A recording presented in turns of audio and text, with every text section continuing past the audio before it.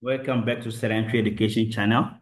Please, today we are going to look at solution development for grade 11. What are some of the key components, the subtopics that we need to know regarding solution development? Now, the solution development comes in different forms, specifically Microsoft Word, spreadsheet database, and HTML. Here you are tested about the questions that you have questions on the practical component, what you have done regarding paper one.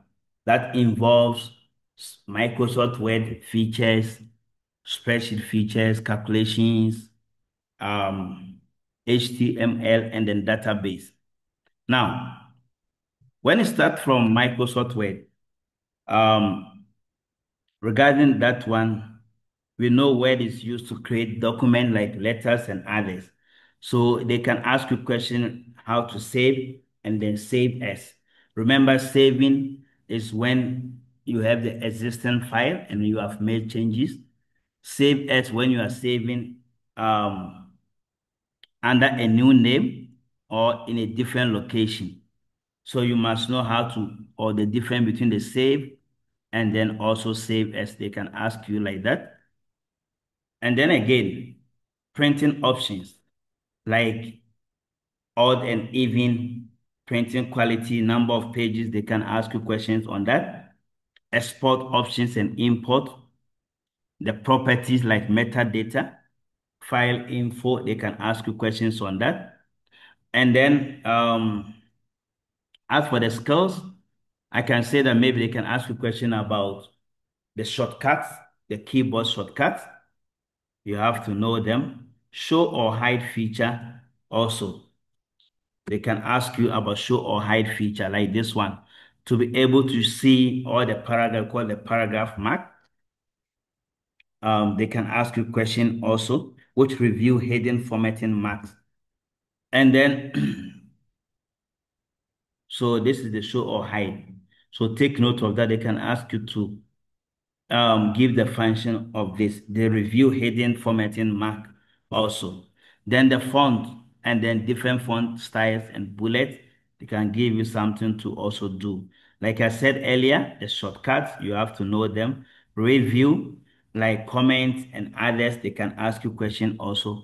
The margins, the layout, the section break, watch out for those type of questions. They can ask you a question on that. Right. Now, references regarding Microsoft Word. References question and then mail merge questions. Then when it comes to spreadsheet, that's the spreadsheet features like the calculations, free span, conditional formatting, data validation, different data types, you can be given a question like that, but more especially basic calculations and functions. So the functions you must know as grade 11 learners, they can ask you questions there, like count ifs.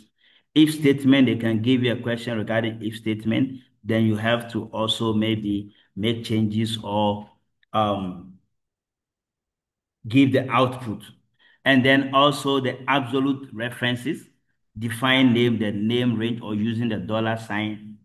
Error indicators, hashtag now meaning invalid numeric values. If you have too many hashtag, column is too narrow. Hashtag name, syntax error. It could be that maybe the function name is wrong. Hashtag division 0, maybe you are dividing by 0.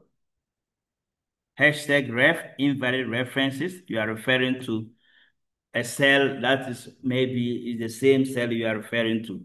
Hashtag value, wrong function or references. They can give you a question also on that. Then graphs to also interpret to improve the readabilities. They can ask you questions about graphs. Now regarding database, different object, the 4 objects, they can ask you questions on each object or any of the objects and different data types like hyperlink, then the queries, and then also report. Then the data validation, like the validation rule.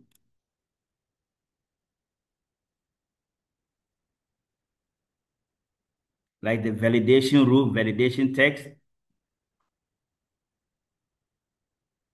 required